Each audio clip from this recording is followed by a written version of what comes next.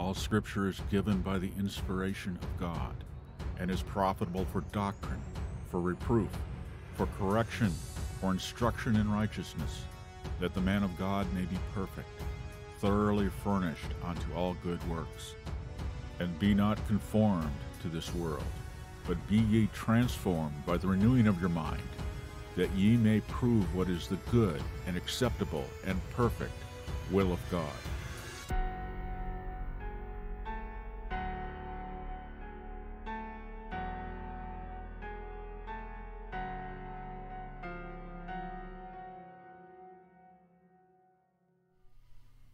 Welcome to Thinking Biblically. This is the 11th day of October in the year of our Lord 2022.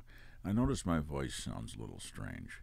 I have a lingering cold and cough, so it might interrupt me. Today,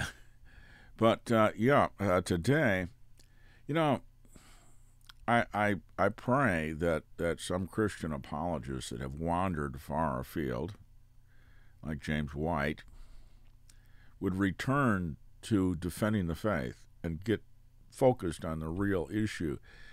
Today, they're too concerned about the enemies outside the gate or the enemies at the gate of the church.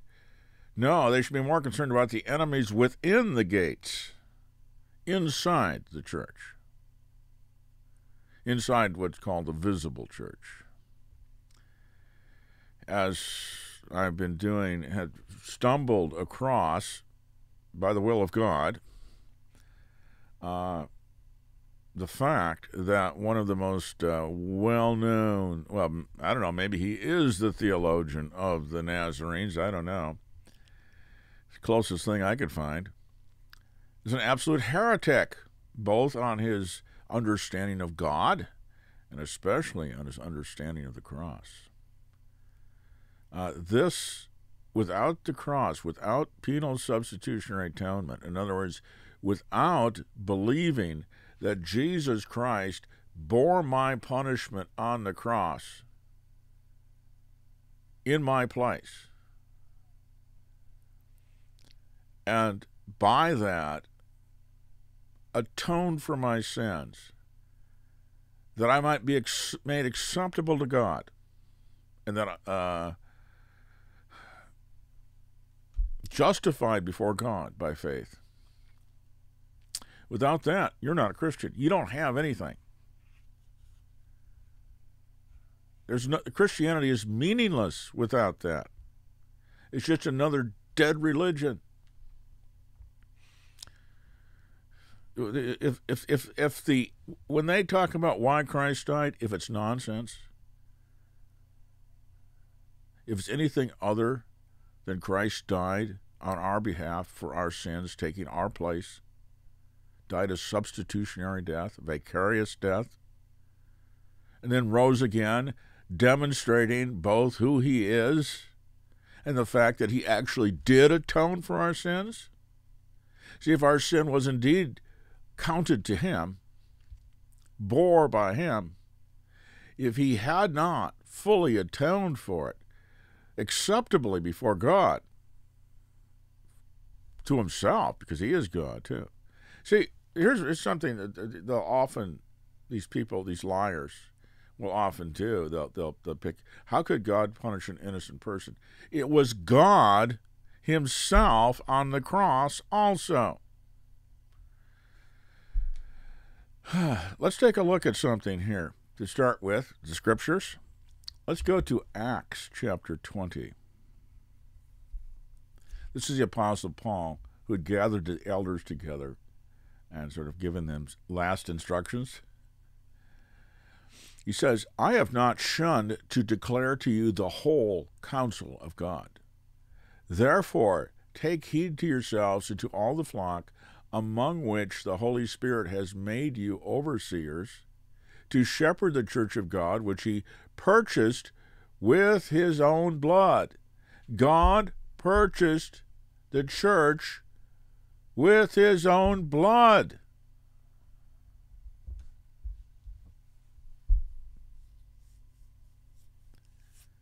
See, it doesn't say Jesus, it doesn't say Christ, it says the church of God, which he purchased with his own blood. Jesus is God. So it was God in Christ reconciling to the world to himself on the cross. God became flesh and dwelt among us.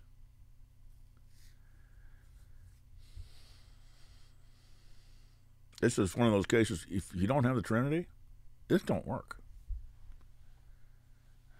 See, any kind of pure monotheism, pure as in like oneness theology, where God just puts on different masks, pretends to be this and pretends to be that, or becomes this and becomes that, but he's not.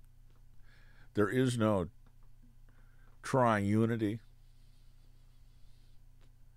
doesn't work.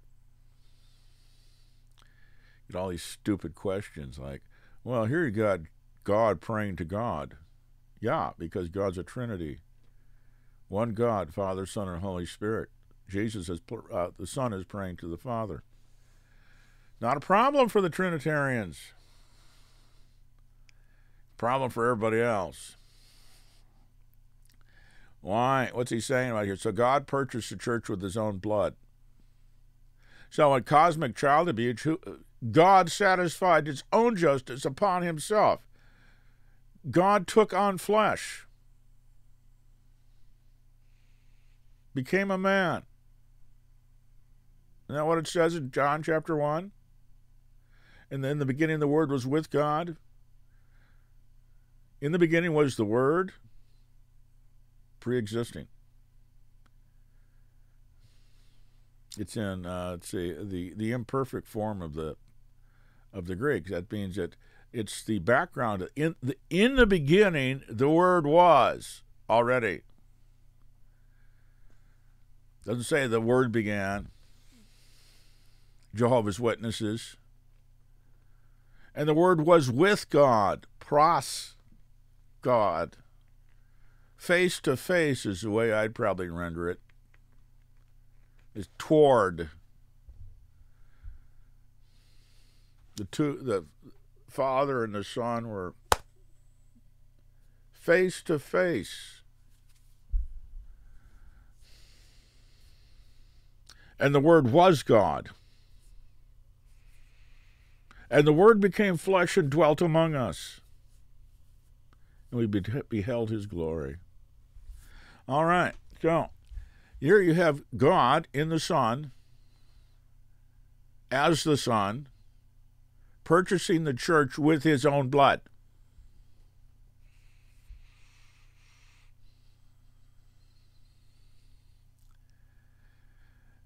Verse 29, for I know this, that after my departure, savage wolves will come in among you, not sparing the flock. And also from among yourselves, men, among your own selves, you elders, men will rise up, speaking perverse things, to draw away disciples after themselves.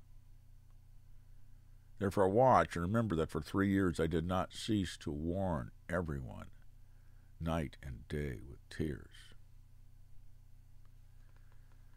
He goes on, but that's for my purpose right now.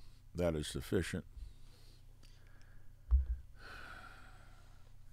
Savage wolves will come in among you, and from among yourselves perverse men will arise to draw away disciples after themselves. The church is full of savage wolves and perverse men today.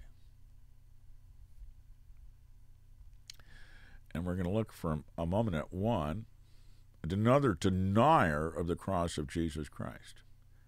A man named David Bentley Hart. A little bit like an N.T. Wright, except he left the Anglicans, the high Anglicans, which is the Anglo-Catholic sort of, in order to become an Eastern Orthodox. Probably because in Eastern Orthodoxy, almost anything goes. I mean, it is so amorphous.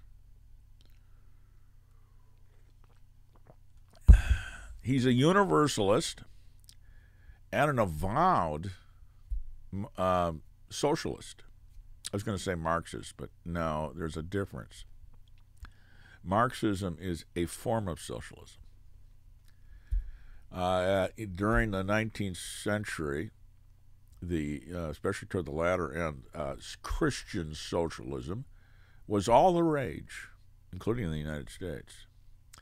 You know the guy, the Baptist that wrote the Pledge of Allegiance? Socialist. Just thought you might want to know that next time you say it. I will not repeat the Pledge of Allegiance because my allegiance is I have been given, I've been purchased by someone. I am not my own man. I belong to Jesus Christ. And my allegiance is to him, to my Lord and Savior, my God and my King. I am not free to give my allegiance to another. That would be treason. Especially, I'm not going to pledge allegiance to a government that is headed by Uncle Joe.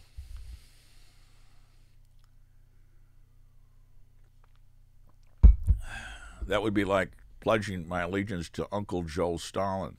No difference. No difference. No moral distinction between the two. Not in my book, not in God's book. They're both murderers, thieves, robbers, utterly amoral. But I don't think Stalin was in favor of abortion. He wanted to have more Russians. Yeah, you could get a medal from the Soviet Union for bearing a lot of children. Women got medals. Heroes of the Soviet Union for having, 7, 8, 9 children. I think abortion was legal, but it certainly was not encouraged by the state.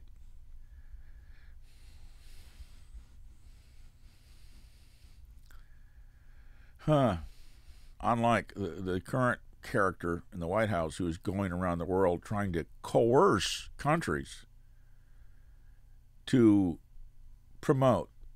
legalize and promote abortion and all other kinds of death-dealing vices. You notice that the current fads in the United States, they are all dealers of death, giving children gender-neutering pills, destroying their bodies. Physicians, there used to be the Hippocratic Oath, and there's something in that oath that says, above all, do no harm. Physicians not permitted to do things like euthanasia or abortion. That was prohibited. See, the ancient Greeks knew that. But this country has gone morally, into the abyss. Don't put your trust in Donald Trump because he can't save America. He is part of the problem. He is morally corrupt too. If you haven't noticed,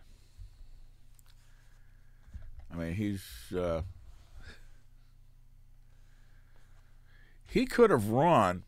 Donald Trump could have run as a Democrat. Could have. Might have won as a Democrat. Wouldn't that have been a strange shift in history? He might still be president today. But what would he be doing? I don't know. Oh, they would have applauded him. Can you imagine with all his bringing peace between some of the countries in the Middle East? Can you imagine if he was a Democrat, how different it would have been? The result, the response. Oh, he definitely would have Nobel prizes up the wazoo if he had been a Democrat. And he wasn't a Republican either. No, he was like, drain the swamp. He saw the swamp for what it was. but he didn't realize how strong it was. His ego. See, Donald Trump failed, I believe, in part, this just occurred to me, because of his ego.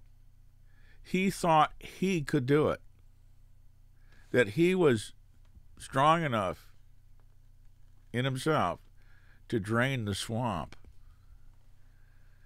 Well, he went out there in the swamp, and the swamp ate him. Jurassic Park, the guy that goes out there by himself with a shotgun against the velociraptors. That was stupid. Against a herd of super predators. No, you don't do that. Never, ever do that. They will get you. Like, it applies to human beings, too. No, you don't go out in an area where you don't have good visibility, especially, and you can't see 360 with a shotgun. Not that a shotgun wouldn't kill them, but probably not fast enough. No, that's like, well, it's like elephants. Think of hunting elephants. You have to put them down immediately. You can't. There's a very small target that you have to hit. You have to hit their brain. Because if you don't put them down instantly, they'll kill you. While they're dying, they will kill you. They're big and powerful animals. It's the same thing. Any like lions and things like that. No. Or African or American brown bears, or grizzlies, or anything like that. You don't even deer and elk and things are deadly if they're wounded. They can kill you with those horns. A wounded animal is a very dangerous thing. How did I get on that? I don't know. Stream of consciousness, I guess. All right, so here we have, the substitution. Paul is distinctly saying that God purchased the church with his own blood. And again, if you don't have a Trinitarian understanding of God, it doesn't work, does it? See, the Jews, that would really disgust them. They are strict monotheism. Even though God uses both singular and plural in regard to himself in Genesis, the first chapter. Different doctrine, though, right here. But it's related because in the atonement, God is not he's taking the punishment upon himself. He is bearing the cost of reconciling human beings upon his own being. I could say person, but so it is not like he's punishing an innocent bystander. No, I mean, these people that attack the Trinity, they don't want to and attack the gospel, because this is the gospel. Penal substitutionary atonement is the gospel. Without that, there is no gospel. There is no salvation. But we're going to look at a short clip from an interview of David Bentley Hart. He is one of these people that have arisen in the church that are enemies of the cross of Christ, the enemies within the gates. So I got to rewind that a little bit. There we go. So we're going to just about 2 minutes of this clip.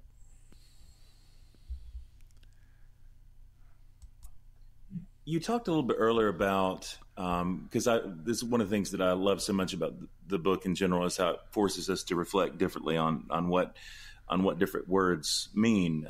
We assume what they mean, and obviously hell is one of those words. But something else I thought was really important about the book, even if it's not a direct aim, and of course, as a person who largely does live a lot of my life in more or less kind of Protestant spaces. Okay, one thing I can already tell from just what the interviewer said, that David Bentley Hart is one of these guys that, well, like John Piper, likes to twist your understanding of words, redefine terms. If you control the definition of words, you control what people believe. Oh, yeah, that's going on in culture today, isn't it? Like male and female, gender. If you can control a marriage, if you can control what the definition of the word means, you control the people that use those words.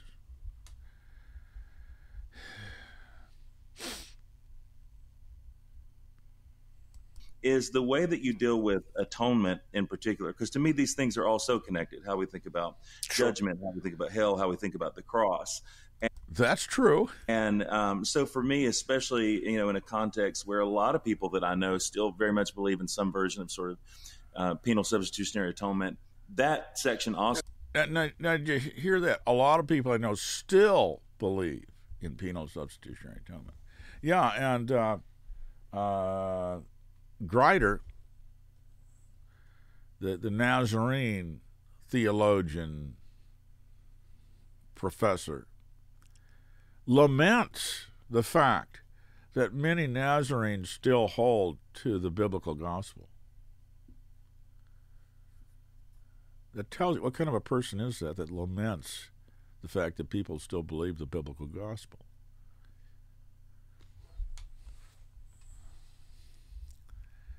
Tells you what they are. The very fact that they hate it. See, it's obvious in Grider's book. He detests penal substitutionary atonement, and that's why he keeps slapping the label Calvinist on it when it's not Calvinist at all. Calvinists believe it. And so do all Orthodox Christians. If you don't believe that, you're not a Christian. You do not believe in Christ. You're outside the invisible church, the true church. You're not a believer.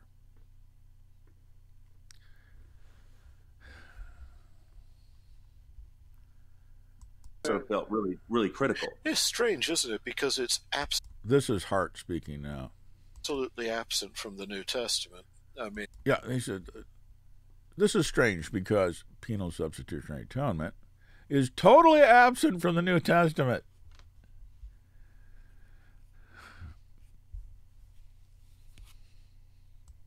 I mean, there's a sort of way you read it in, and then 16th century translators wrote it in a sense. Oh, yeah, the 16th century translators. Well, we can go back and look at the Greek. Would that help? Like the word huper or hooper, on behalf of.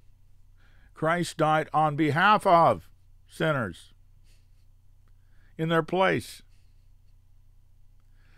Then, of course, there's the, well, what about the entire law of Moses and animal sacrifices? What is that all about? Just God slaughtering animals? And the idea that's expressed of the sacrifice was a pleasing or a propitiating, in some cases, aroma, and that caused God to stop his judgment. What's that all about? That's a story that's pointing to Christ. Is preparatory instruction for Israel to receive Christ and what he does on the cross when it occurs.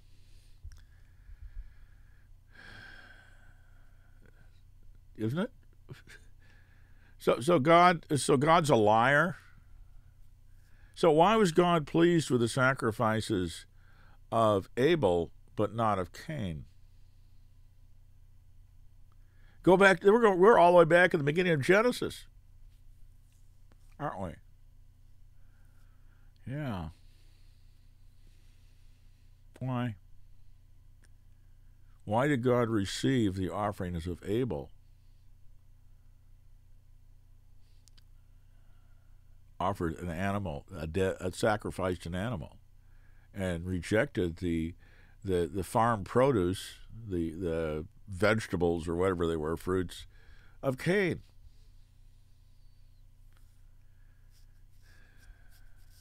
several reasons. But one points to Christ, and the other is the work of man's hands, the labor of Cain. God does not accept our deeds. They can't propitiate sin. Only God can propitiate sin because it's an offense against Him.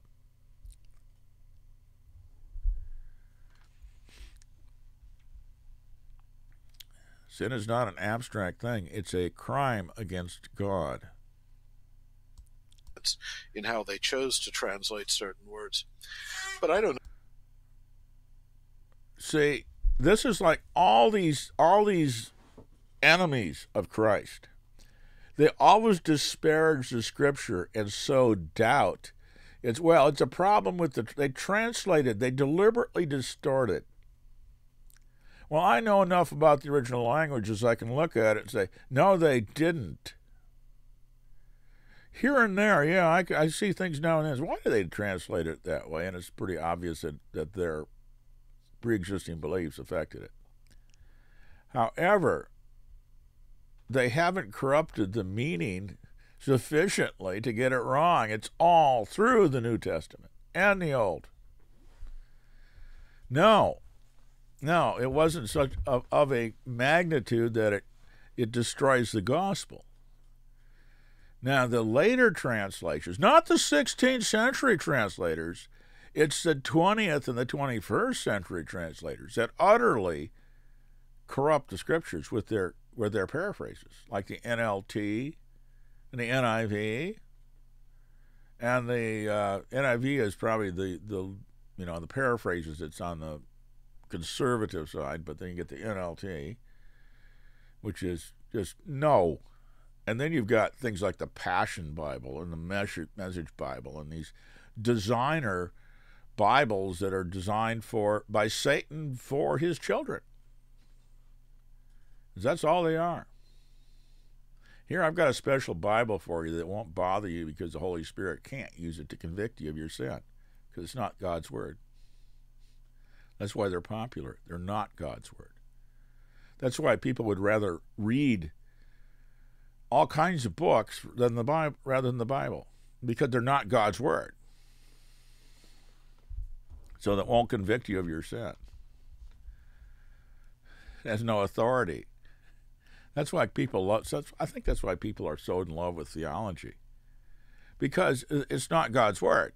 It has no authority except what man ascribes to it. So, you could disagree with it, have a different opinion. But when it comes to the cross, you cannot have a different opinion. You can't. It's free for, like Roger Olson. Unlike Grider, he does not utterly reject and condemn penal substitutionary atonement. He knows very well Wesley held to it, and he's a Wesleyan Arminian. I don't know what Grider is then.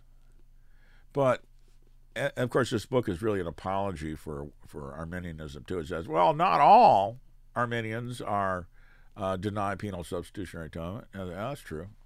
Thank God for that. Otherwise, they'd all go to hell.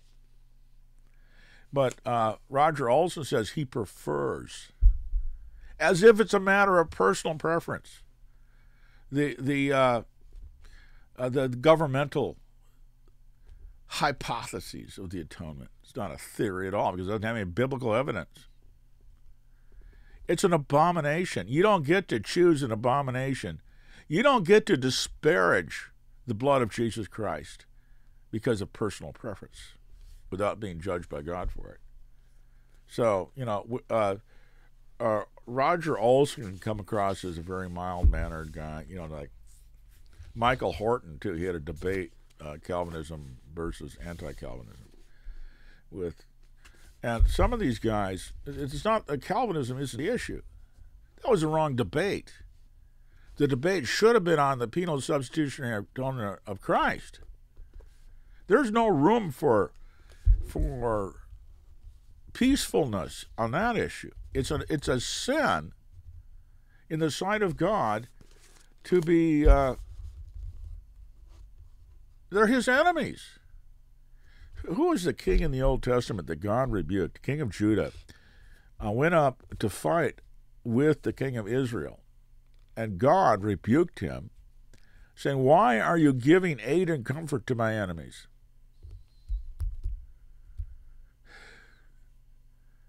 So, being nice and kind and everything else especially to teachers, false teachers, not talking about deluded Christians. They need to be instructed. But, these nice teddy bear looking, now, by the way, David Bentley Hart doesn't look like this anymore.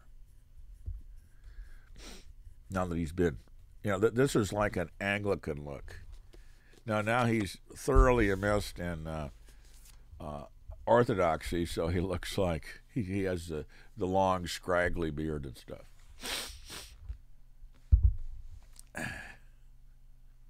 I don't know what to think about Anglicanism or Orthodoxy. The only thing about Orthodoxy, it's vague enough you might be able to actually believe the gospel in it.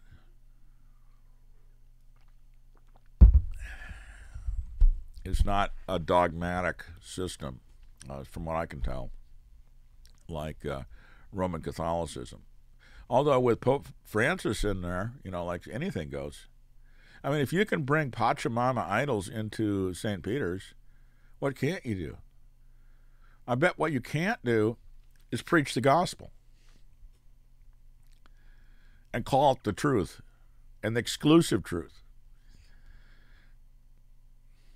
Here, how about this for a message for Catholic priests to preach? I think there's some that'll preach this. I encourage you, demonstrate you're a true Christian. Preach the message, Pope Francis is going to hell. Because that's true, unless he repents. Unless God grants him repentance. Otherwise, he won't. Well, let's go back to another heretic. This is heresy. This is damnable heresy. I got the wrong screen. No, I mean, there's no good. I mean, seriously, no good New Testament scholar who really understands the culture and the languages of the time and of the texts, who for a moment... He's talking about N.T. Wright, the culture and the languages and times. In other words, see, what these people do, it's that they put it on a level, like, unless you're one of these scholars, you can't possibly know what the Bible means. Well, actually, one thing nice about the Westminster Confession of Faith, it says the Bible is perspicuous, which means that you can understand it. You can understand it. You don't need to be a scholar. Believes that theology is found in Paul or in the Gospels or... So no good theologian that's familiar with the language and the history of the times believes that penal substitutionary atonement is found in the writings of Paul. That's the crap that's called the NPP, the New Perspective on Paul. And N.T. Wright is the most widely known advocate of that. And he's a devil. See, the scripture warns us that Satan appears as an angel of light, and so does his messengers, like N.T. Wright. See, N.T. Wright wrote a book affirming the actual resurrection of Jesus. So all the conservatives say, "Oh, he's a friend of ours," and then he comes along with this very vague, amorphous view, this new perspective on Paul, that says Paul didn't mean what the church has understood him to mean for 2,000 years. Let me, N.T. Wright, open your eyes. Does that sound like Jesus Christ, or does it sound like the devil? Here, let me help you. God didn't, God, when he told you not to eat of that fruit, He did it because he wanted to keep something good from you. Because he knows that if you eat it, your eyes will be opened. Yeah, if you eat N.T. Wright's fruit or David Bentley Hart's fruit, your eyes will be opened, but not to the truth. You'll be a convert, disciple of these things. The other writings of the New Testament.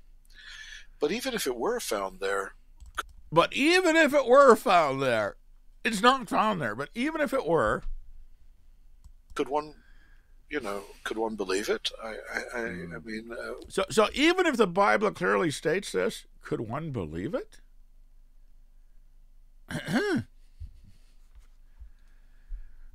Now, didn't Roger Olson say something like that? James White annoyed him or something. He said something like, I can't remember, what was that in the regard to? But even if this was true, I would go seeking a different God. I'll have to dig that quote up somewhere. So, in other words, because the God that reveals himself in the Scripture is not to my liking. If this is a real God, the God that does things like this, like penal substitutionary atonement, that does election, things like that, that actually perhaps might not actually save all people. Well, I don't want to believe in a God like that. I'm going to go find a God I can believe in that suits my preferences. Satan will give you one. You know, how many different religions has he created in the world? Look at all the Christian denominations. How many of them consistently preach Christ and Christ crucified? Even if they claim they do. Having attended a lot of different churches, visited a lot of different churches,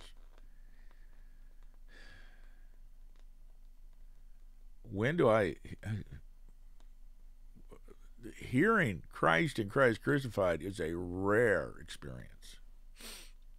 Oh, they might get to it once in a while, but not often enough that if you walk in off the street, you'd hear it.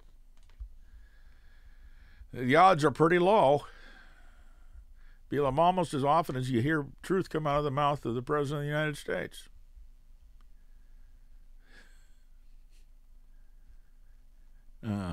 Why would one believe it? I mean, it's a very strange belief, isn't it?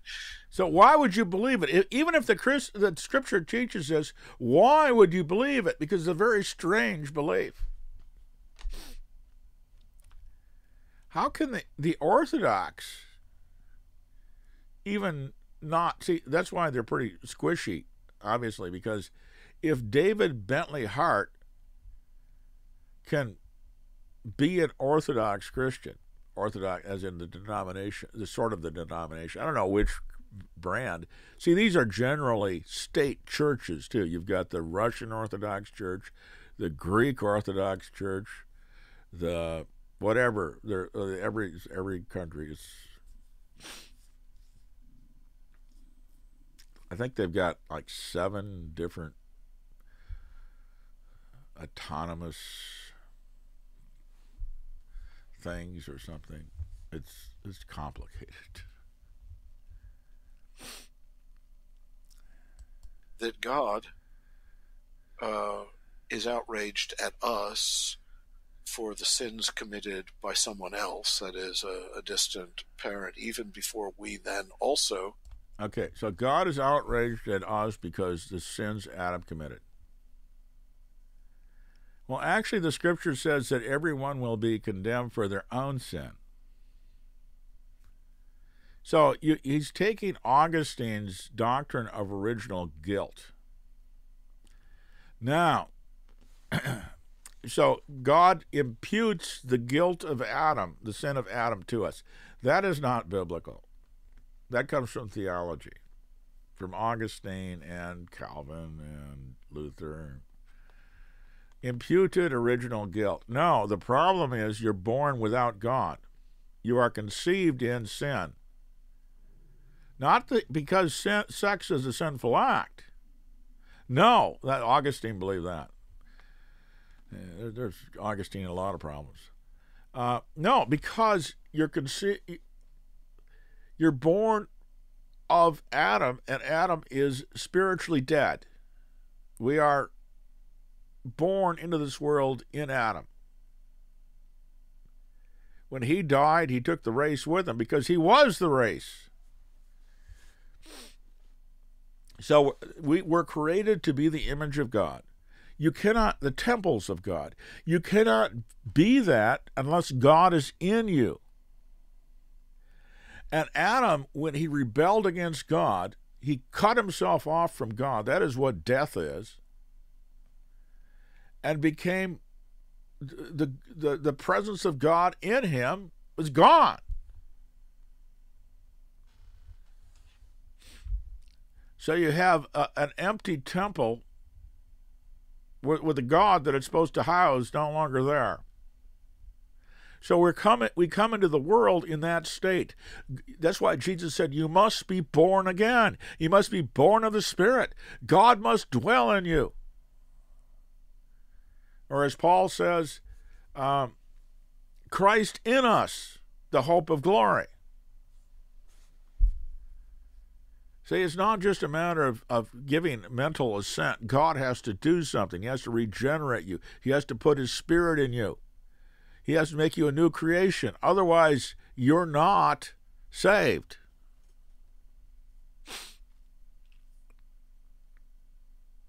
It's not just a matter of believing a certain handful of doctrines. We are his workmanship, created in Christ Jesus, unto good works. God's works. He is at work in us both to will and to do his good pleasure in those who truly belong to him. Now, this man doesn't belong to him because he denies what Christ did. I mean, obviously. He's of his father, the devil, because Jesus said he was a liar from the beginning. When Satan lies, he lies out of his own nature. His children do the same thing.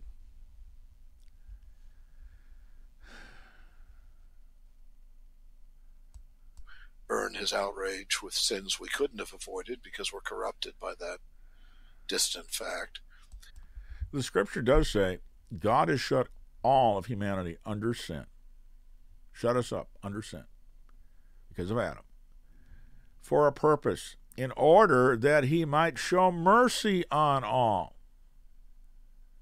In other words, if it wasn't that way, those who worked the hardest at pursuing God might be saved. But the rest of us poor devils, we're just going to hell out of laziness or something.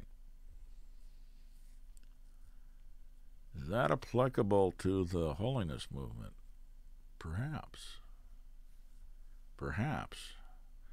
Because the holiness movement is all about man-made holiness. The American Holiness Code. No drinking, no smoking, no movies, no dancing, no fun. No, women cannot have a wedding band on their finger if it's gold. I wonder if they're okay with titanium. I mean, I've heard Nazarene preacher and his wife complaining about this stuff. Old school Nazarene, old school. He's complaining how far down the Nazarenes were at that time. But then I remember his wife saying how difficult it was for her to take her wedding ring off. Total misunderstanding of Scripture. Well, I have to say, I saw that too in Grider's book. That he has absolutely no comprehension of Scripture. I mean, he just, and that's what I've been hearing at the Nazarene church I've been attending. The pastor does not have any real comprehension of Scripture. He always ends up with a weird twist on it, at least for me, which has been part of the reason my concern has been growing about what I'm not hearing there and what I am hearing there.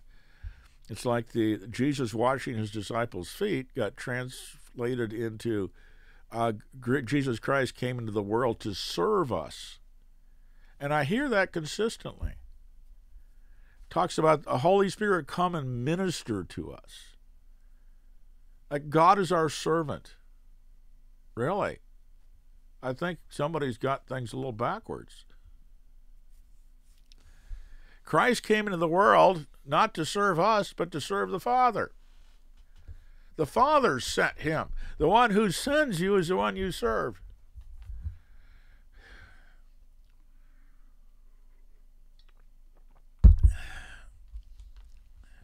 Christ submitted himself. His obedience was to the Father, not to us. Peter said, "No, far be it from you that you should die on that cross."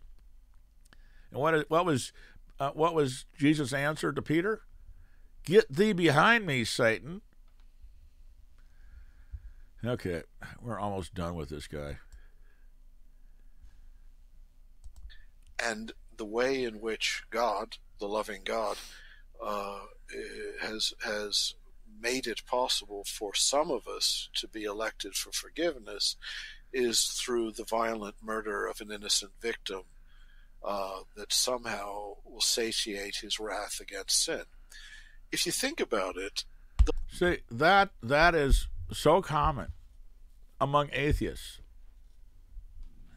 Let me get this guy off the screen. Who hung on the cross? An innocent victim? I mean, innocent as in on interest, just a bystander? God just grabbed a bystander off the street that hadn't committed sin and nailed him to the cross for us? Or like the Jehovah's Witnesses, oh, God sent Michael the archangel to become a man, and then he nailed Michael the archangel to the cross. Huh? Who was the offended party? How would killing Michael or anybody else remove the offense? I mean, the wages of sin is death. So you either die for your sins, or God must somehow find a way to satisfy his justice so he might be both just and the justifier of you, the sinner. That's the cross. And who hung on the cross? God the Son. The man, Jesus Christ. I mean, it wasn't his deity. I mean, he was the flesh, his body. His body died. But see, it's a total slander. And people eat this stuff up because they hate the gospel. They hate Christ. And Jesus said to his disciples, if they hated me, they'll hate you also. They hate us. So let's look at some scripture, just a few. I mean, there's so many. But let's go to, let's see. Here, Romans, let's go to Romans chapter 5, starting at verse 6. So now remember, he said, the New Testament knows nothing of penal substitutionary atonement.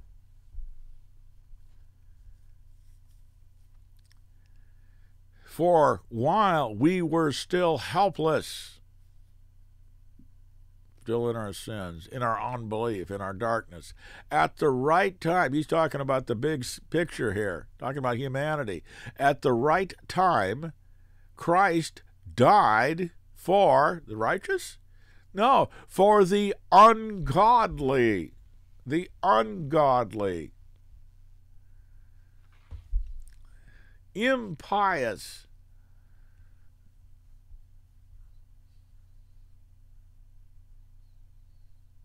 For prostitutes and tax collectors and even pastors.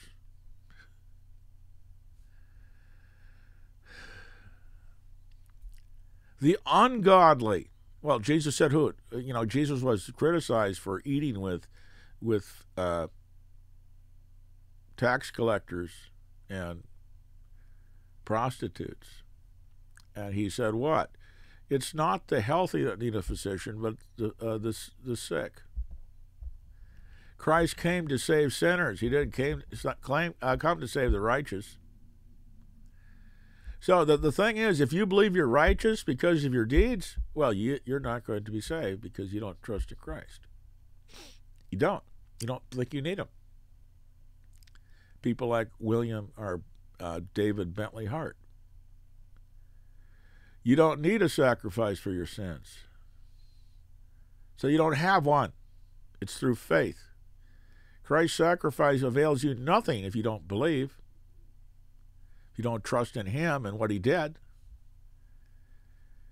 Verse 7, for one will hardly die for a righteous man, though perhaps for a good man someone would dare even to die.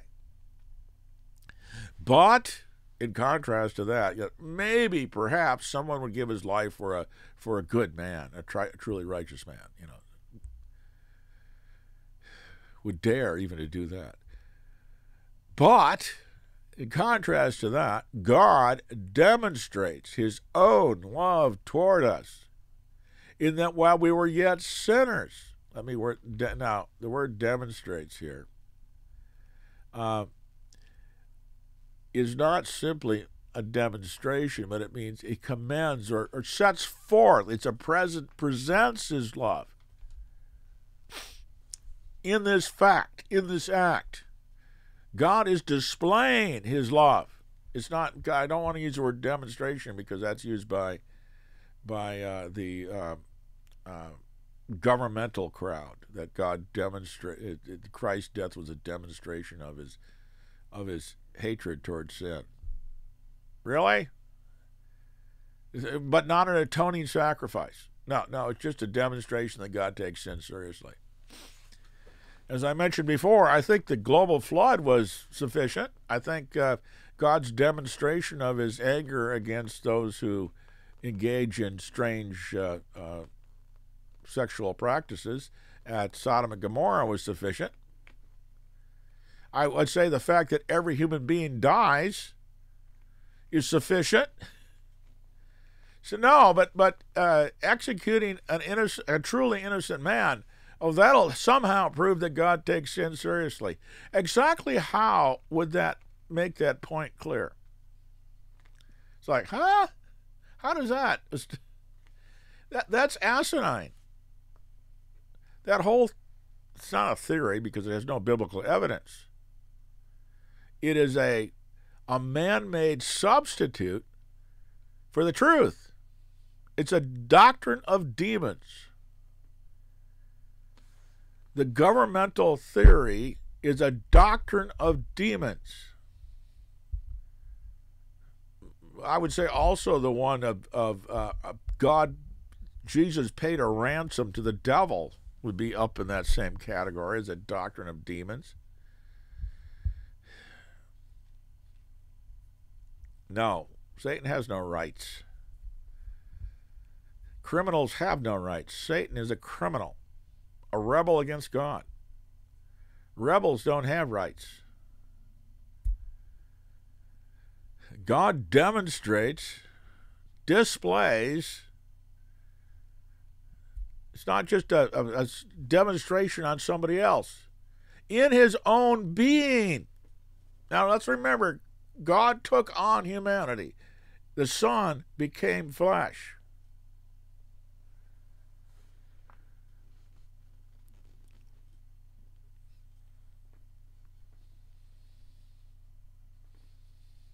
And this is a difficult thing to talk about without somebody's going to say, yeah, you're wrong. Blah, blah, blah. Then you explain it better. If he purchased the church with his own blood, God,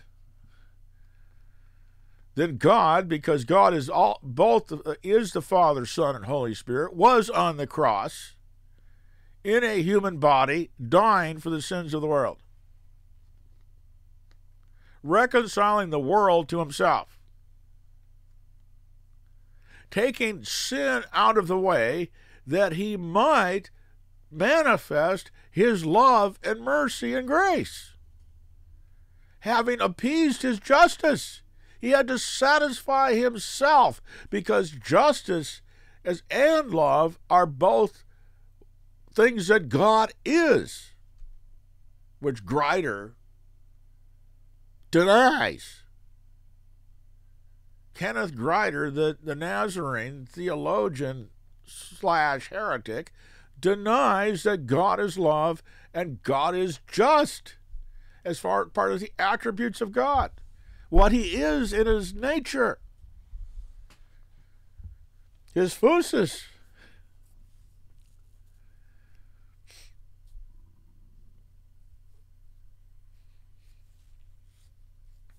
Just as much as he is God.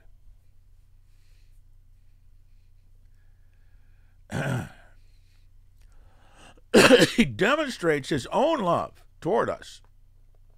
So this is a manifestation of his love, in that while we were yet sinners, still his enemies, Christ died for us.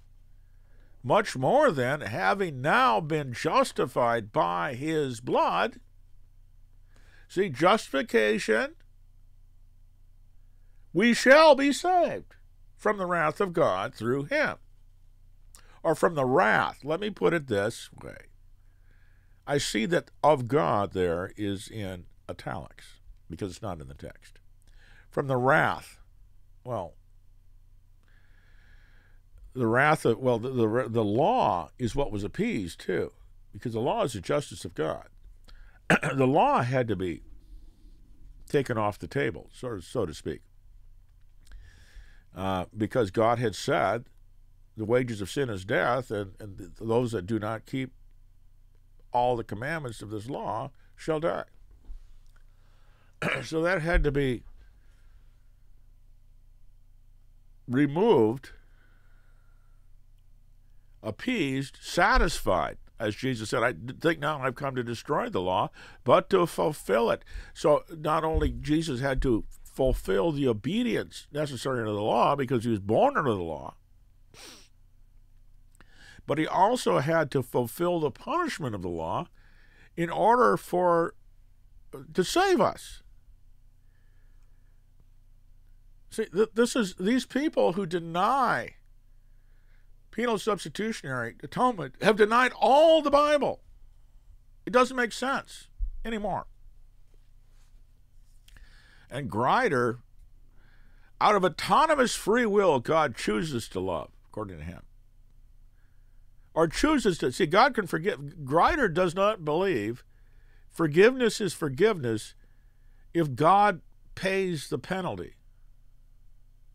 This man is a fool. Well, he's dead now. He's a dead heretic. Because he's denied the testimony of Scripture. He's one of these people that doesn't like what the Bible says, so he goes off and says his own thing and teaches it to others. See, that's remember the warning of James says, "Let not many of you become teachers, brethren, because we'll be judged more strictly. For we all do err in many things." Yeah, so you go off teaching people errors, contradicting the Word of God. You've got a harsher judgment coming for you. That don't become a teacher unless you have to. In other words, because God requires it of you.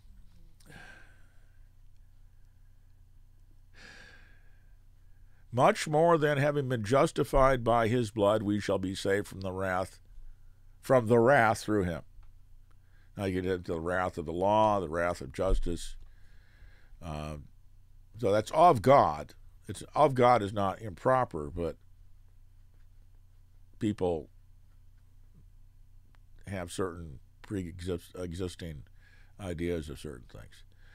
For if while we were enemies of God, we were reconciled to God through the death of his Son. Okay, this is while we're still enemies. It's not us reconciling ourselves. It's God reconciled us to himself by satisfying his justice. That was the obstacle between God and man. God's justice, not God's love, not God's grace, not God's mercy, his justice. Now we're talking all these things are God. So, but this was our sin was a barrier to God that prevented him from treating us as his children, prevented his actively loving us other than disciplining us. Of course, discipline is love, but it was a barrier to God. God was, the enmity between God and man existed because of sin. And it worked both ways. It wasn't just because we didn't love God and God loved us. God is righteous and holy. He himself was the barrier that prevented him from treating us as if we hadn't sinned. His very nature. That's why Grider, I believe, rejects the idea that God is righteous in his nature, because that means God has something in him that must be satisfied for him to deal with us in terms of mercy and grace.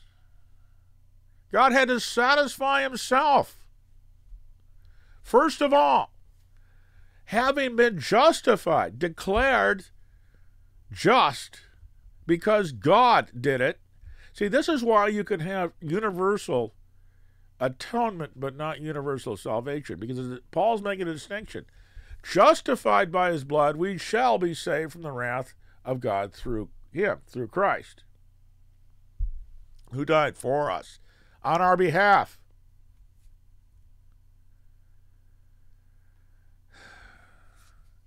Now remember in chapter 10 of Romans, when Paul's talking about salvation, what does he say? He says, if we confess with our mouth the Lord Jesus, or Jesus as Lord, the copulative in the Greek is generally omitted, especially by Paul. So if somebody says the word, or Jesus is Lord, that word is isn't there, just they don't know what they're talking about. It's not there, but it's implied. That's the way Greek works. You don't have to put it in there, in those things. So Jesus is Lord. It's a confession of, the eyes. Oh, we confess the Lord Jesus. Because there's people out there, the free grace movement, the antinomian movement, or the godless movement. What they are the ones that say, well, I said a prayer, therefore I'm saved, and that's what the preacher said, so I'm going to believe the preacher. That's not. They are so. They think that everything is works, so they try to minimize works to the absolute minimum, which is not having a faith that doesn't do anything. Yeah. Sure. So that's why it's the problem. But that's why they don't like. They like the King James, confess the Lord Jesus. Well, it doesn't make a difference. It's confess him as in what sense? That he existed? That doesn't save you. You got to confess him as Lord. Jesus is Lord. He's my Lord. You're identifying yourself with him. Not just giving assent to a doctrine that you don't actually live out. Remember, at that time, to confess Jesus as Lord caused a lot of the world to be your enemy. The Jews would be your enemy because you confessed that he was the Messiah and God. Remember when Jesus said that before Abraham was, I am, what did the Jews do? They picked up stones to stone him with. Didn't they? They knew exactly what he meant. He was claiming to be God. Before Abraham was, I am, is an expression of deity, that you are God. And that's why they picked up stones. They knew exactly what he said, and he said, oh, you don't understand. No, he didn't say that, did he? They understood him correctly.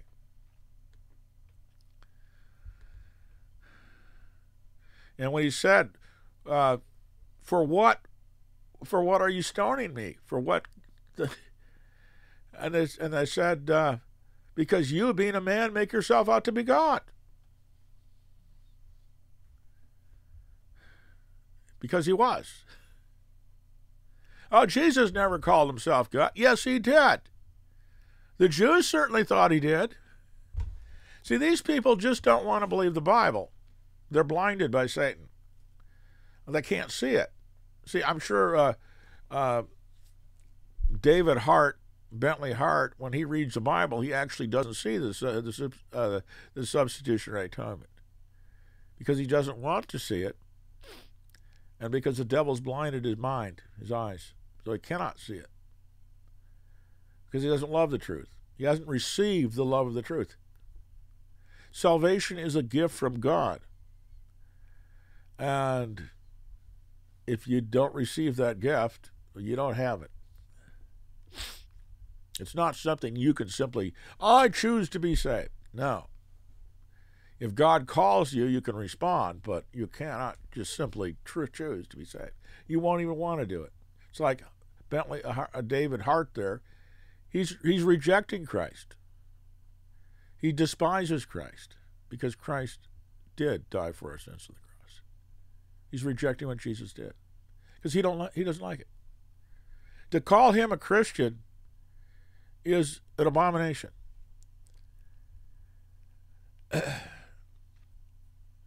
So in Romans chapter 10, he says, if you confess with your mouth the Lord Jesus, or Jesus is Lord, and believe in your heart that God has raised him from the dead, well, a whole lot of stuff is in these two statements, by the way. All the things that lie behind this, it's just condensed down to the very concise form. You shall be saved. Why? Because with the heart, one believes unto righteousness. You're justified by faith. So justification precedes salvation. And I'll show you. And with the mouth, confession is made unto salvation. So you're justified by believing that Christ, who he is, and that he died for your sins and rose from the dead, which is necessarily means you believe that he actually atoned for your sins, if you understand anything. Now, he's talking to a population that was steeped or knew Judaism. That they weren't corrupted by all the weird stuff that's been accreted onto Christianity in the last 2,000 years. But first you're justified through faith, and then by confessing Christ, he says, by identifying yourself with Christ, you do that onto salvation. Baptism is a God-ordained means, although I don't think it's exclusively the only means, of confessing Christ. You are, in a at least semi-public way, before others, before witnesses, before the church, identifying yourself with Christ. Now, Paul doesn't talk about baptism there, but baptism is that, at least believers' baptism, which is what we see in the New Testament. But the thing that saves you, again, it's you're justified by believing, and then by openly identifying yourself with Christ, public confession in some way. You do that unto salvation. You are identifying yourself. You believe the truth of God, of the gospel, and then you identify yourself with Christ by confession, with the mouth.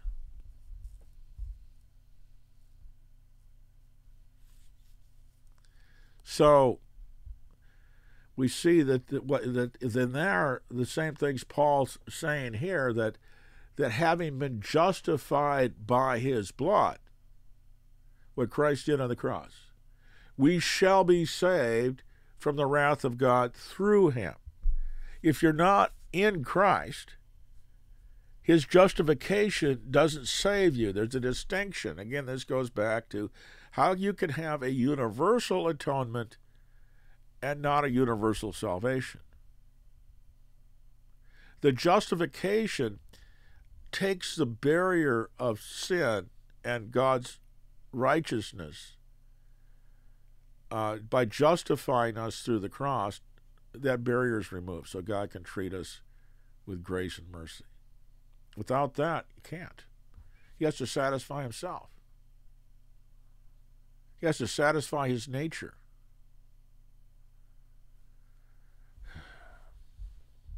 A lot of people don't understand it. They don't understand a lot of things because they don't want to bother to try to understand. It's not like there's this hidden. See, if a person goes to God and says, God, I don't understand, teach me. He will. Say, open your Bible. I'll show you. He will. He'll lead you through the scriptures. He will show you. He will reveal it to you. He will help you to understand.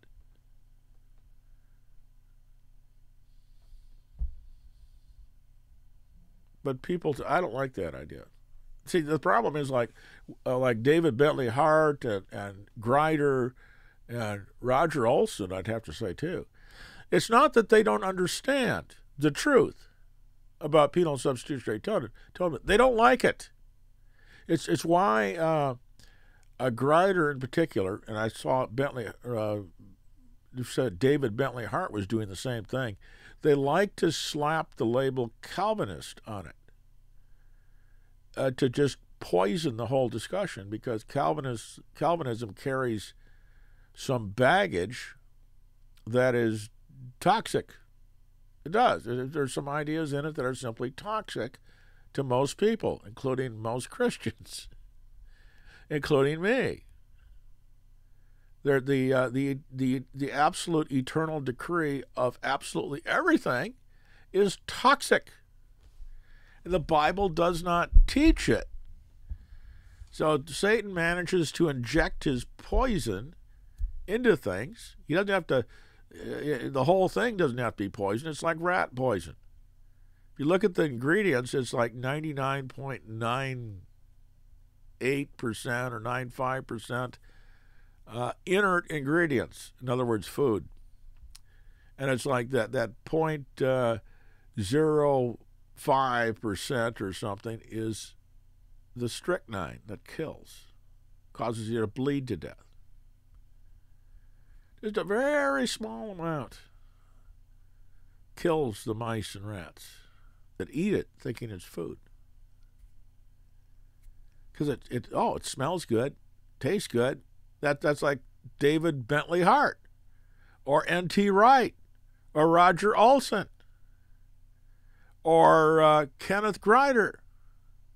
Oh, yeah, I like that. Because what? Because the cross offends our flesh. Let's, where is that?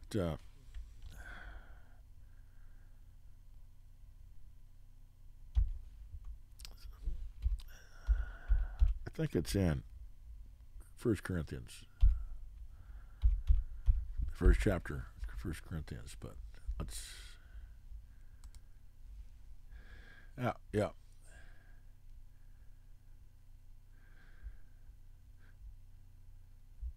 Oh, yeah. Let's go here.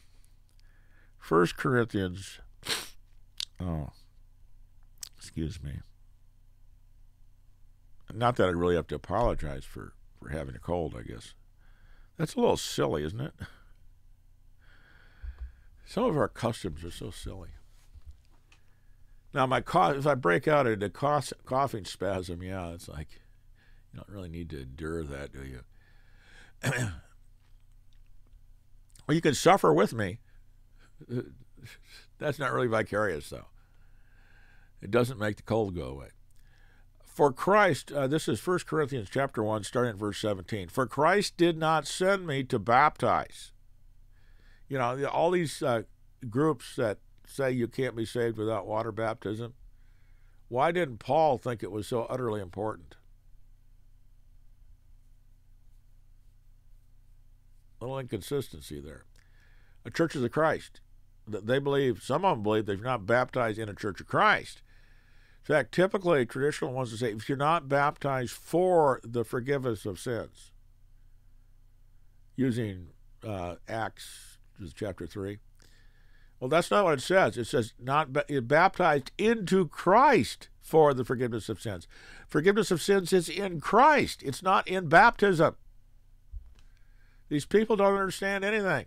The church over the millennium, a lot of the people, they're carnal-minded people, cannot see the things of the Spirit. They're foolishness to them. And this is an example right here. For Christ did not send me to baptize, and Corinth was an absolute mess. I hate preaching through Corinthians. The church is such a mess. It's not. There's a whole lot better things like Ephesians and Philippians. Corinth, mess. For Christ did not send me to baptize, but to preach the gospel. Why? Because it is through the hearing of the gospel that salvation comes. We have to believe it. You have to know what the gospel is. You have to hear the message in order to receive it. But to preach the gospel, not in cleverness of speech, in rhetoric and oratorial skills. That the cross of Christ should be made void. In other words, Paul wanted to make it, he did not try to make the message pleasing to the flesh, his oratory pleasing to the flesh, but rather, he said, my speech is contemptible, because that's the way God wanted it, in order that it might be the power of God. That the cross should not be made void. The cross, the gospel, the power of the gospel saves people, not man's ability to massage and make the message attractive. Now, do you notice that in Christianity today, almost nobody believes this? The whole seeker-sensitive movement is a denial that it is God who saves. It's making the gospel attractive to human beings. Rick Warren, that's all he does. Joel Osteen. Of course, neither of them actually get around to the gospel because they don't know what it is. But it's making the message attractive. Christianity, totally gutted of all its content, attractive to man. You can bring people to, you want to bring people to a church? It's really easy. Just put a sign out, Sunday morning, free food and beer. You'll get a crowd. So?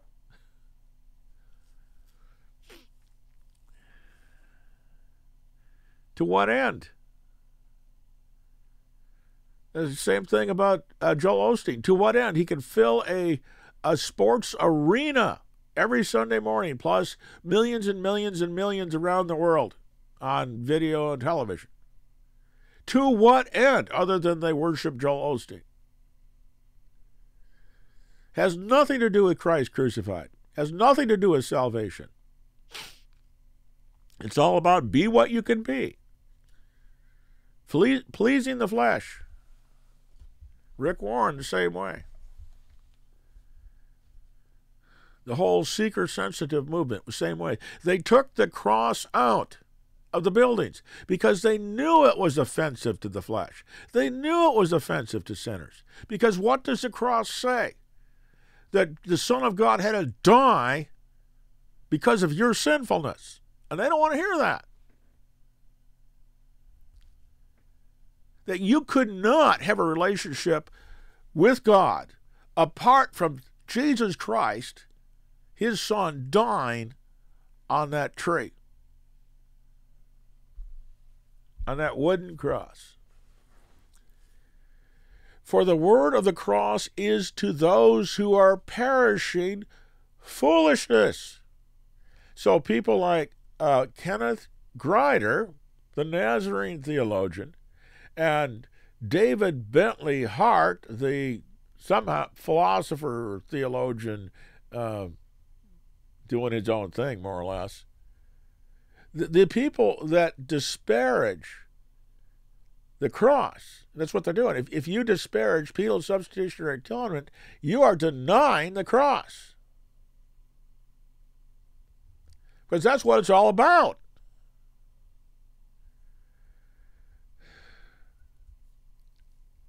For the word of the cross is to those who are perishing. In other words, those people are dying. They're going to hell. So you can look at David Bentley Hart, if you run into him, and say, "Sir, because of your message, I know that in your current state, if you continue this way, you are surely going to hell, because the Bible says that the word of the cross is to those who are perishing foolishness. And you hate what the cross actually means. But to those of us who are being saved, it is the power of God." Yes, Christians love the true message of the cross. The world hates it. And when preachers want to get the cross out of the church, or they don't preach on the cross isn't central to the gospel's not central, they are perishing. Preacher's up there every Sunday giving his own message, saying what he wants to think about how to have a happier marriage, how to get ahead on your job, all kinds of stuff. And it's not, the cross and Christ is not kept central. It's because they don't love Jesus and the cross, which indicates they're probably going to hell. Because the cross is foolishness to them. If they believed it, if they understood what it truly is and how it's necessary all the time in our lives, that it is our salvation, Christ crucified is our salvation, not just a one-time thing. Oh, I believe, therefore I don't have to worry about that. Now I can go on to more important things like how to have a better marriage. So you say, we're going to do an 8-part series in bedroom enhancement. There's past pastors that have done that. The whole sermon series on sex. Where are they going? To hell. Not because sex is sinful at all, especially in the marital bed. But preaching that, making that a big deal and minimizing the cross indicates that preacher is not saved. The message of the cross is foolishness to those who are perishing, but to us who are being saved, it is the power of God. Most preachers apparently don't believe that. Because from my experience, because I seldom ever hear the cross preached. Seldom.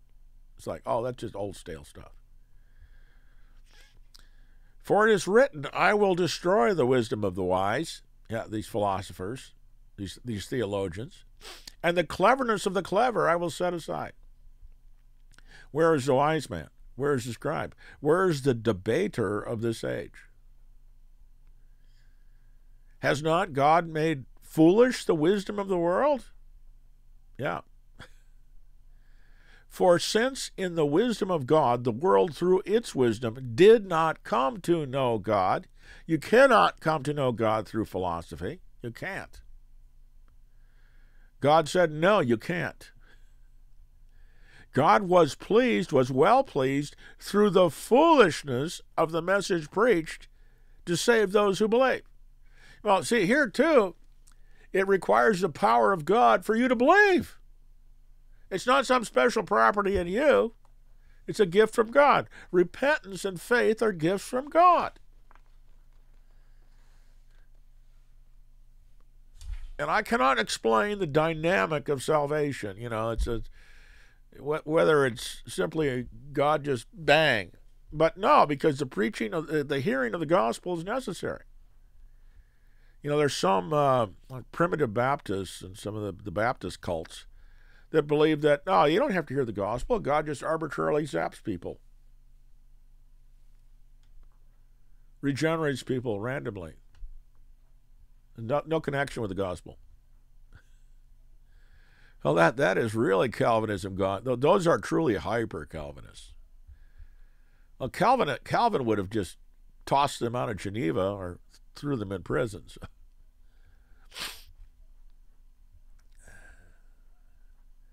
By the way, if you look at Calvin's own writings, it appears that he did hold to a universal view of the atonement, by the way.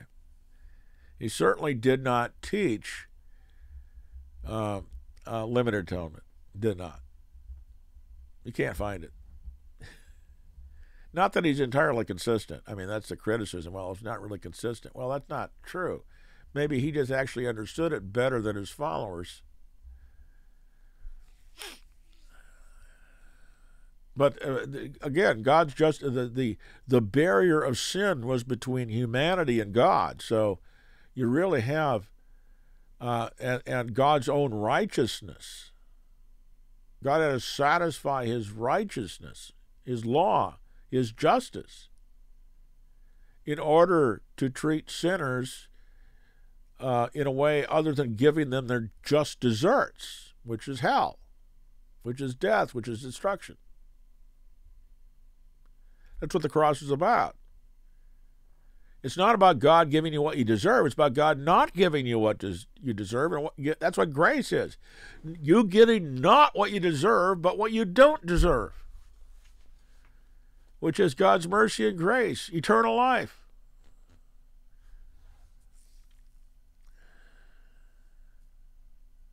So God was well pleased through the foolishness of the message preached. Now, some will say the foolishness of preaching, the translations. No, a translation. King James puts it that way. I wonder if the New King James corrects that, because that's one of those things that does need to be clarified.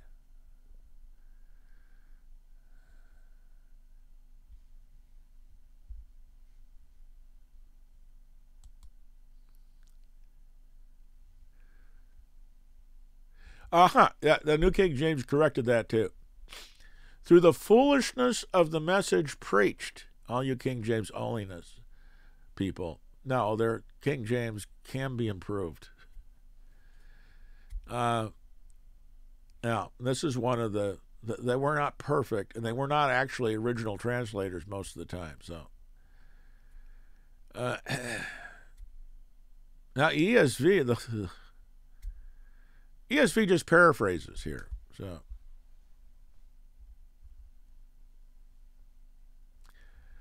Young's literal does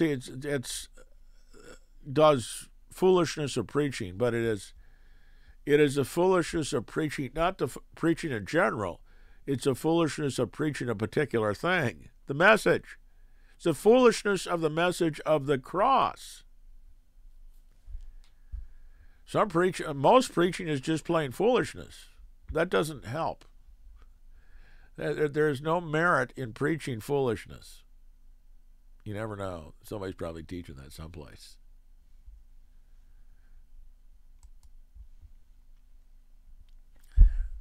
What do we see here? For indeed the Jews asked for signs, attesting miracles. Remember what they're always asking Jesus, do a sign for us, do a sign for us. Herod said, give me a sign.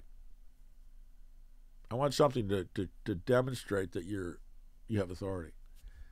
And the Greeks search for wisdom, philosophy, the love of wisdom. That's what philosophia is. Loving wisdom.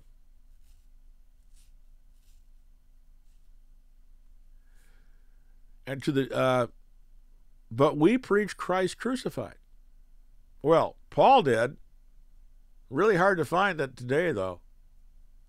Show me that I know one church that consistently preached Christ crucified. And it's an LCMS church, Lutheran Church Missouri Synod.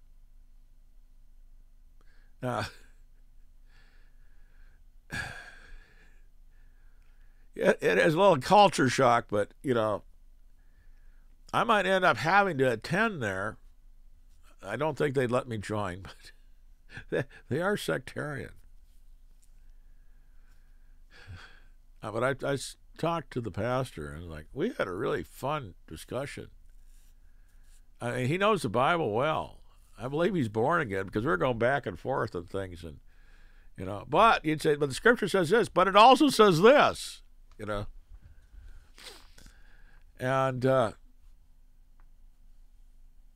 but he doesn't have he's not the. I don't think he has the authority to say. I think the problem is that I couldn't probably take communion there, that they're close communion.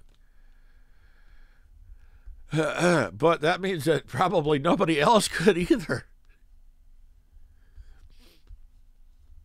I think that's sinful, and I'll publicly state that too. I'll do a video on that, at least one. The sinfulness of close communion. How dare you deny the Lord's table to his people? It's not your table, it's his. Yeah, the Scripture actually says, let everyone examine themselves. The denomination, the LCMS denomination, is in error on that. I'm sure it's not the only error they have. I'm sure somebody can find lots of errors that I have too, now here and there. But if I knew they were errors, I'd fix them. Show me the truth. I love the truth. But we preach Christ crucified. The Jews want signs. The Greeks want wisdom, philosophy. We preach Christ crucified. To the Jews, a stumbling block. The idea of a crucified Messiah is anathema to them, because the Scripture says that all who hang on a tree, and that's what the cross is, it's made out of a tree, wood, are cursed. But what they don't get is Christ became accursed for us. And to the Gentiles, foolishness. Yeah, it's foolish. David Bentley Hart, the cross is foolish. The idea that Jesus died for our sins is foolish. Same about Kenneth Grider, the Nazarene. Foolish. He thinks the substitutionary atonement is foolish. It's all over the place. The Gentiles' foolishness are Gentiles. But to those who are the called by God, both Jews and Greeks. Apparently God doesn't call everybody, huh? There's a call. Now Calvinists talk about, and I think maybe the Lutherans would too, and I think maybe the Catholics do. The Catholics talk about the elect as being something. There's almost like there's the elect believers and the non-elect believers. Like you can be saved without being elect. Elect means chosen. That's all it means. Elected by God, chosen by God. But to those who are the called, both Jews and Greeks, God has to call you, period. You can't call yourself. Christ, the power of God and the wisdom of God. Yeah, we know that. We understand the cross. We are amazed by it. People that aren't, I think they're not saved. That's what Paul's saying here. But to those who are, or they're not the called, they are not who are the called, both Jews and Greeks, Christ, the power of God and the wisdom of God. Christ crucified, as we're talking about the cross. Because the foolishness of God is wiser than men, wiser than David Bentley Hart, and the weakness of God is stronger than men. For consider your calling, brethren, that there were not many wise according to the flesh, not many mighty, not many noble. But God has chosen the foolish things. So God does choose on a particular basis, not randomly, the foolish things of the world to shame the wise, and the weak things of the world to shame the things that are strong, and the base things of the world and the despised God has chosen, and the things that are not, that he might nullify the things that are, that no man should boast before God. Yeah, God has chosen guys like me. Foolish, weak, not noble, not mighty.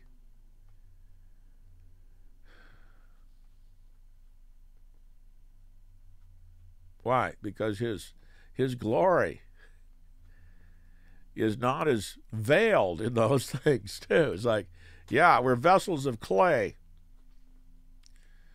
filled with the glory of God. And no man should boast before God. But by his doing, you are in Christ Jesus. Amen. It's God who saved me. It's God who led me in that direction. It's God who convicted me of my sins. And it's God who saved me with the message of the cross. The Holy Spirit. It probably, I'm sure I'd heard it, sort of. You might almost hear it in a Lutheran church, indirectly.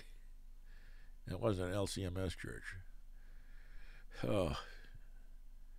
But it was still, but it didn't mean anything until that moment, and when the Holy Spirit opened my eyes and revealed to me that indeed Jesus Christ had died for all my sins, and because of what he did on the cross, I was right with God. Period. Past, present, and future sense. He bore them all on the cross.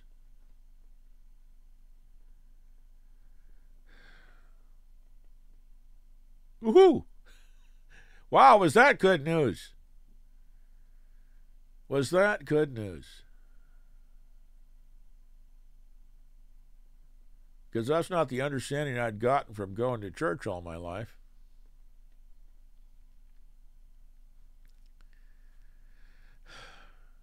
By his doing, you are in Christ Jesus. Amen. Who has become to us, but you are in Christ Jesus, who has become to us wisdom from God, and righteousness, and sanctification, and redemption. Just as it is written, let him who boasts, boast in the Lord. Amen. Amen again.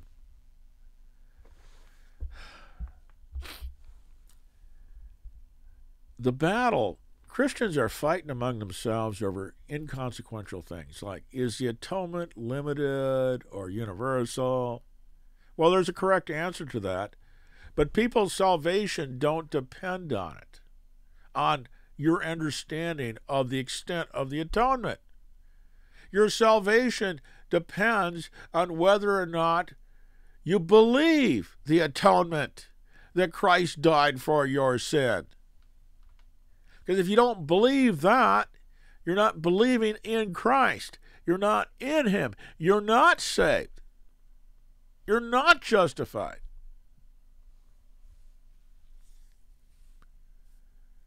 That's a problem. I wish some of these so-called apologists they seem to be going farther and farther from the central truths. But it's, they want to argue things about the deity of Christ.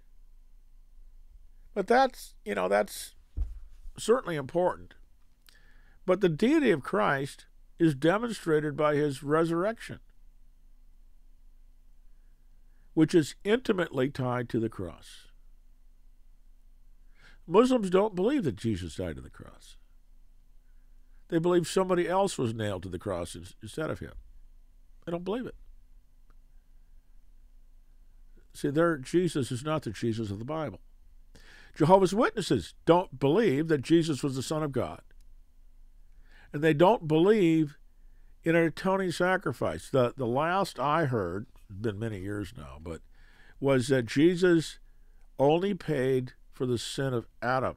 It's sort of an idea, I suppose, that takes original sin or the imputed guilt of Adam, Augustine's crap doctrine. No, we're not. The idea that we were separate from Adam anyway is part of the misunderstanding, that Adam was not just a representative, he was us. The entire human race was genetically present in him. We are just fragments of Adam. Think about it. Where'd you come from? Where'd you get your DNA? Where did you get your life from? You a separate creation of God? No, you're not. Not naturally. And even spiritually, we are in Christ. He is the second Adam. We are partakers of the divine nature in him. It is more than simply believing doctrines. We are a new creation. And it's intimately connected to Christ. He is the firstborn of many brethren. So, so don't listen to these, don't get shook up by these theologians and these philosophers that come along saying that, the cross of Christ is nothing but foolishness. Just discard them as unbelievers, because that's what they are. They are outside of Christ. They are enemies of the cross. They are the enemies within the church. And there's a lot of them. A lot of them. Entire denominations.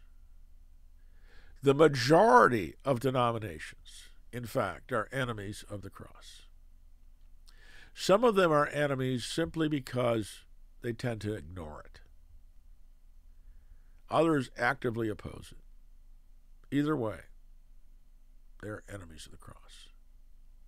If Jesus Christ and Christ crucified is not in the foreground of our Sunday worship, why are we there? If the cross is not central, if Christ is not central, what are we there worshiping?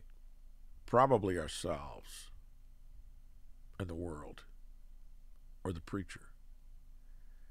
If the preacher doesn't maintain Christ and Christ crucified as the overriding perpetual theme in the church, who is he serving?